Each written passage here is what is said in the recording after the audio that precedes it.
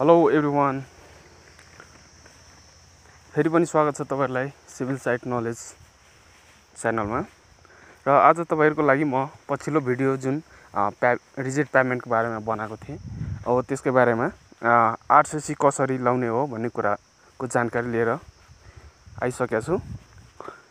अहिले जुन तपाईहरु हेरिराख्नु भएको छ, यो हाम्रो चाहिँ रिजिड प्याभमेन्टमा आरसीसी भन्नाले आरसीसी स्ट्रक्चर कसरी बनाउँछ, यो हाम्रो जुन रड छ हो, यो चाहिँ कसरी लाउने हो भन्ने कुरामा म केही जानकारी दिनेछु। यो अहिले लाएको जुन छ जाली हो, यो चाहिँ रडलाई बुनेर बनाएको जाली हो, जुन चाहिँ यहाँ डबल लेयरको रहेछ।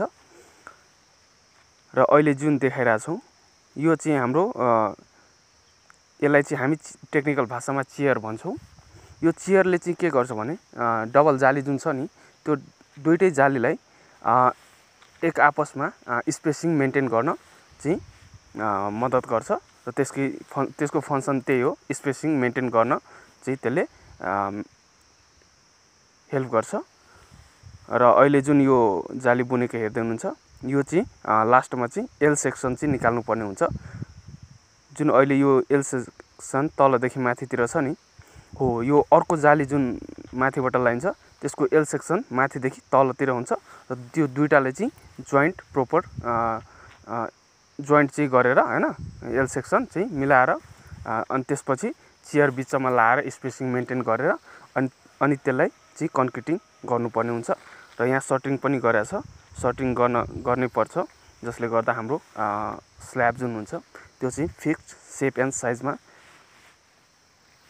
राख्नलाई मद्दत गर्छ।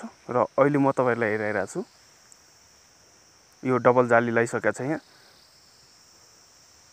र अब यसलाई चाहिँ मेन्टेन गर्नलाई चेयर पनि म तपाईहरुलाई देखाउने छु, कहाँ चाहिँ चेयर लागेको छ भनेर।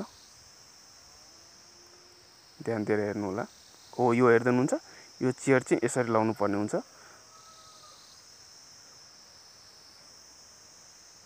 जुन माथि आएको भाग जुन छ त्यसलाई चाहिँ माथि राख्ने र तल्लो भागलाई जोस मेन्टेन गरेर राख्नुपर्ने हुन्छ। र त्यसलाई चाहिँ बाइन्डिङ तारले चाहिँ मजाले बेरेर त्यो नहल्लिने गरी त्यसलाई चाहिँ फिक्स गर्नुपर्ने हुन्छ। र यता जुन म अहिले देखाइरहेको छु, यो चाहिँ ड्युअल बार हो। मैले योभन्दा अघिल्लो भिडियोमा पनि भनेको थिएँ, यो ड्युअल बारको काम के छ भने, चेयर पनि देखाइरहेको छु। ड्युअल बारको काम के छ भने, एउटा स्ल्याब एक लेनको स्ल्याब अर्को लेनको स्ल्याबसँग चाहिँ कनेक्ट गर्ने काम हो। र यो चाहिँ जाली हामीले लाउँदाखेरि के चाहिँ ध्यान दिनुपर्ने हुन्छ भने, एउटा चाहिँ ड्युअल बारको मुनिबाट लाउने हैन, अनि अर्को चाहिँ ड्युअल बारको माथिबाट चाहिँ लाउनु पर्छ। र त्यो ड्युअल बारको मुनिको जाली र माथिको जालीलाई मेन्टेन गर्नलाई हामी चेयर युज गरेका हुन्छौँ। र एउटा अझै ध्यान दिनुपर्ने कुरा के छ भने, अब हामीले मुनिको जुन जाली लाउँछौँ हो, अब त्यहाँ पनि हामीले कभर राख्नलाई यो ढुङ्गा जुन छ हो, यो चाहिँ ढुङ्गा, किनभने त्यो चाहिँ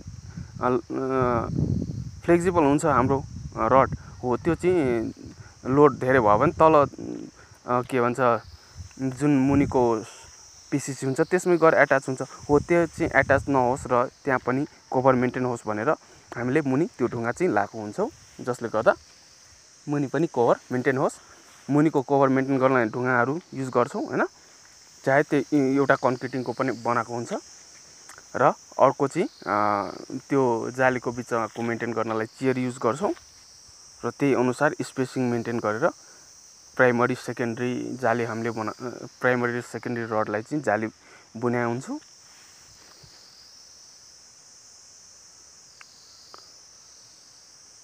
यस्तो कुरामा चाहिँ ध्यान दिनुपर्ने हुन्छ हामीले मजाले। र कुनै ठाउँमा फेरि स्पेसिङहरू र त्यसको जुन कभरको थिकनेस हुन्छ त्यसलाई चाहिँ मजाले हेरेर जाली चाहिँ एक्सपोज नहुने गरी चाहिँ हामीले मेन्टेन गर्नुपर्ने हुन्छ, कन्क्रिटिङ गर्नुपर्ने हुन्छ। र त्यहाँ भाइब्रेट पनि युज गर्नुपर्ने हुन्छ। यस्तै भिडियोको लागि लाइक, सेयर र सब्सक्राइब गरिदिनु होला। र अर्को भिडियो पनि म छिट्टै लिएर आउनेछु। धन्यवाद।